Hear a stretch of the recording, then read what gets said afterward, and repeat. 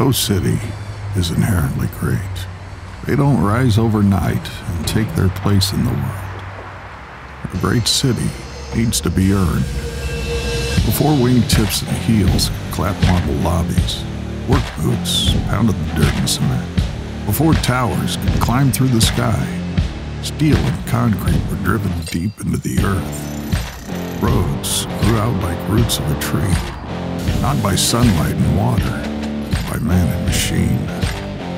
But this isn't a story about a city.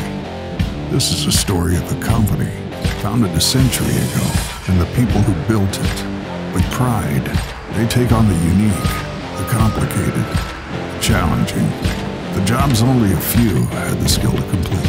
Because building a city takes creativity, tenacity, a certain grit to get things done. It isn't time that makes a city great.